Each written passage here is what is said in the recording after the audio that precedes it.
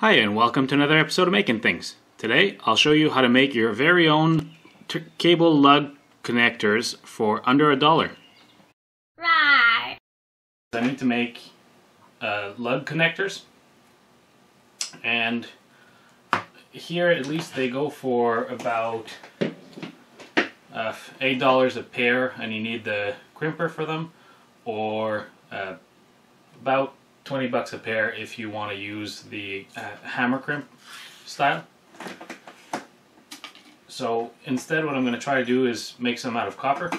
What I've done is I've cut 3 short pieces that are going to line the inside, and I'm going to use picks, copper crimp rings to fasten everything together once I've filled the gap with pieces of copper.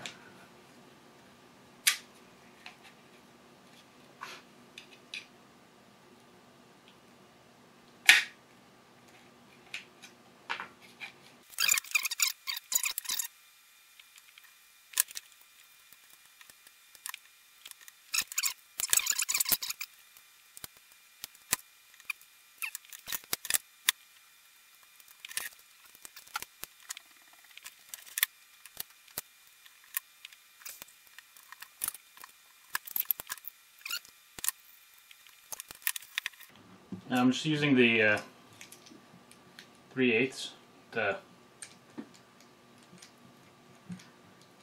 shape it back, just because the 3/8 connector is actually the outer diameter of a 1/2 inch copper pipe, since the rings that go around a given size of pipe are obviously larger than the pipe itself. Well, that's not true actually. The 3/8 is a bit smaller than 1/2 inch, and I know this because I tried to shrink it yesterday, see if I could use that to fit it inside, but it really doesn't. It's almost exactly the size.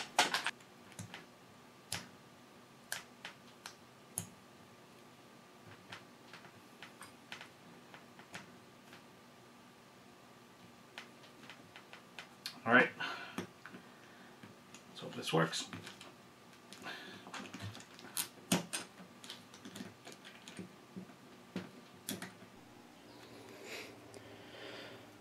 Alright, now that I've crimped this as much as I can, it holds okay, but I definitely can pull it away if I want. Do it.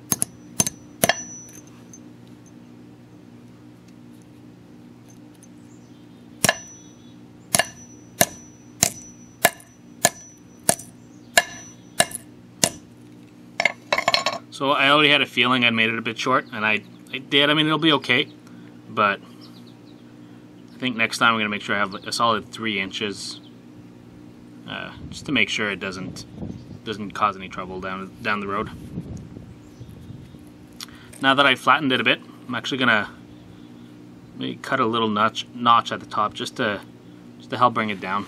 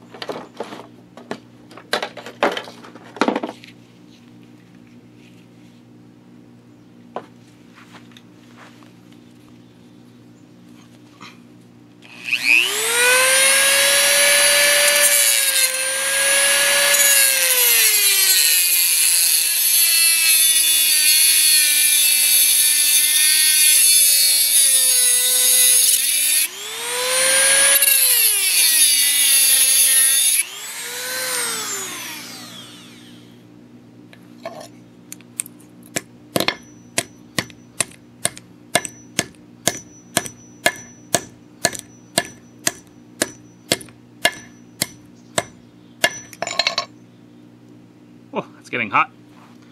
There you go. Yeah, I'm satisfied with that.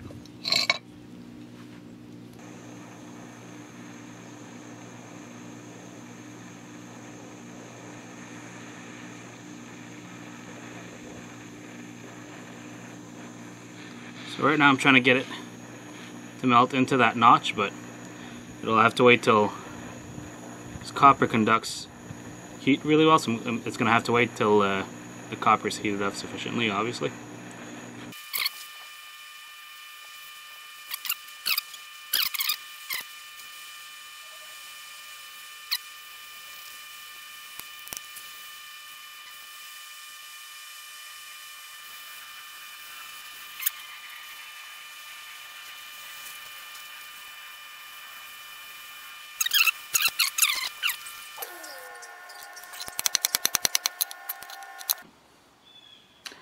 Not necessarily going to go a very standard size. I tend to see 3/8 all over, you know, battery terminal size and such, but I'm going to go with a quarter just because I do everything with a 1/4-20. I mean, that's not true, I don't do everything. I do practically everything with a 1/4-20. That way it's really easy for me to keep a stock of all sorts of different sizes of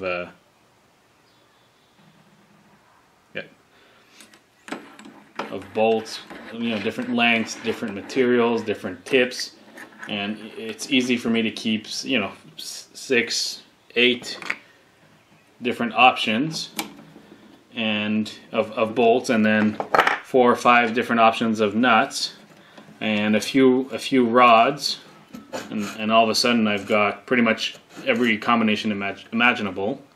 So even though it's quite frequently overkill for what I'm doing, saves me trouble because I don't need to go and buy unique things every time that are to spec, and I don't need to I can save a lot of money in the end because I'm not a volume purchaser to start with. So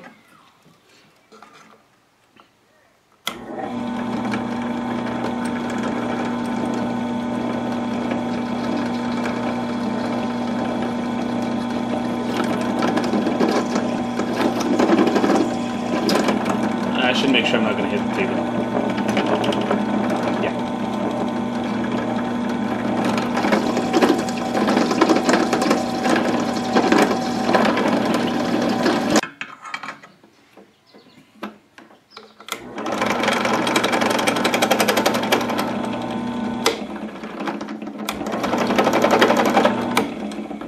I also like using this to deburr.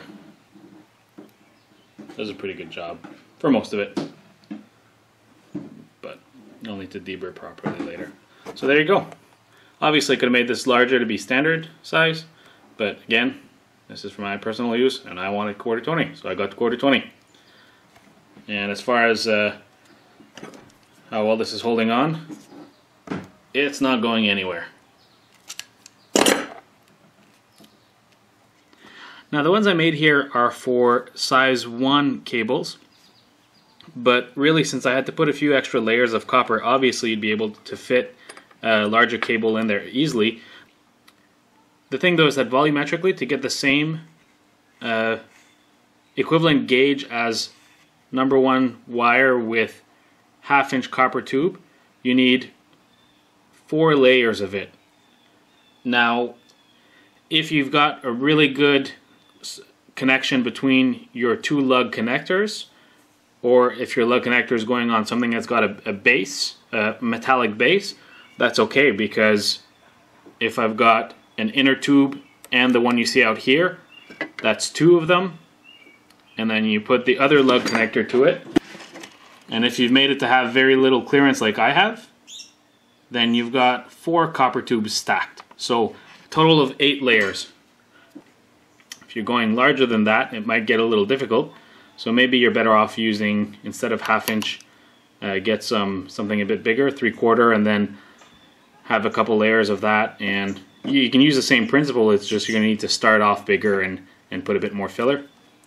But you know, I leave that to you. The charts are pretty easy to find online. If you want more details, just check out my Instructables where I go from A to Z on building the spot welder, and I go through a lot more detail on how I determined how much copper pipe was sufficient to be equivalent to my number 1 gauge wire. And from there you can get everything you need to figure out the equivalence for yourself as well, if you're using a different size device. I hope this was helpful to you. If it was, please like, subscribe, leave your feedback. Have a good day.